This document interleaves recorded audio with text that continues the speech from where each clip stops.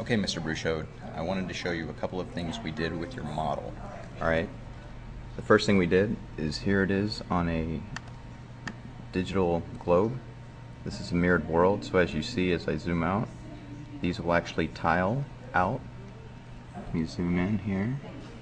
So there's your home on a mirrored world, and I turned off those layers so that way you could see that this is mirroring here. And there's a digital globe, there's the moon, and we'll actually continue to go out, and we won't go any further out in the solar system, but you get the idea that we can go far out and we can go all the way back in. Okay?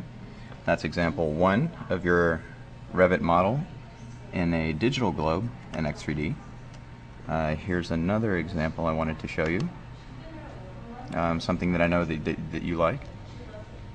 This is also your model running in a multi-user environment that supports X3D. Let me give this a moment. And there you go. Now, of course, I didn't associate any textures with it, and also it's set on a rotation to spin. But this is running in exit reality. Again, that same X3D file that was on the mirrored globe. Alright. Now also, I put it as an embed into a mock-up web page for your site. So as you can see, it's the same model. We can rotate it, things like that. Also, I put a link to where if you click on it, it will actually fire up and take you to the Studio Wikitecture site. So as you can see there, kind of a little bit the icon is spinning.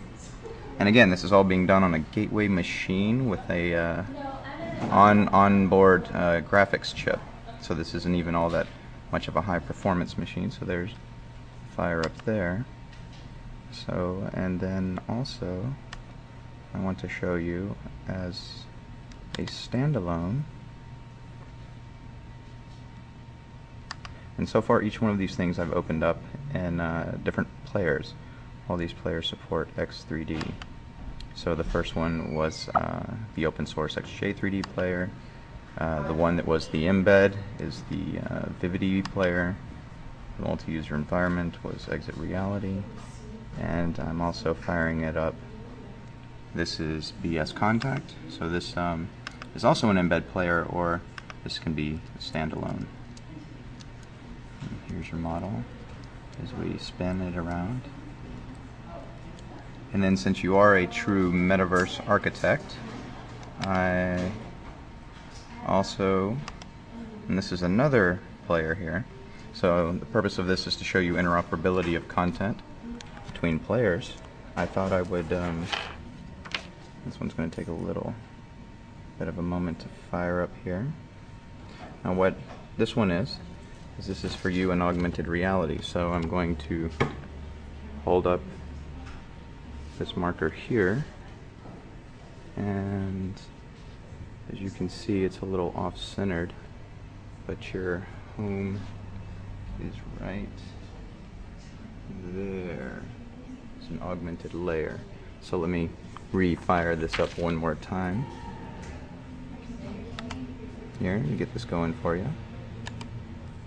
So this is something that you could put on the back of a business card or something like that to show someone a model of your home. And there you go. So it's a little bit big, but we can move this back. And now we didn't add any textures or anything like that. I just wanted to show you what we could do with your model. So if I can move this over here a little bit and things like that. And I didn't want to send you screenshots because you may think that that's actually pre-rigged. So another thing we did is we also converted it over into a CAM model. So now you can actually have, off of that Revit file that you sent us, you can also have robots build your model because it's in a CAM format.